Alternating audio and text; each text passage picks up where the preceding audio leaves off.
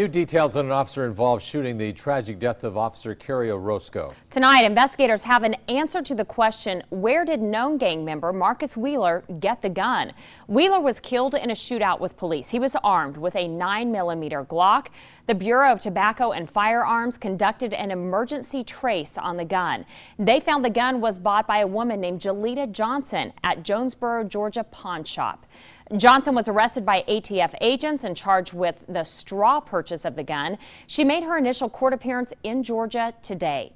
On May 20th, Wheeler was shot and killed after firing several shots at officers. His gun, equipped with a high-capacity drum-type magazine.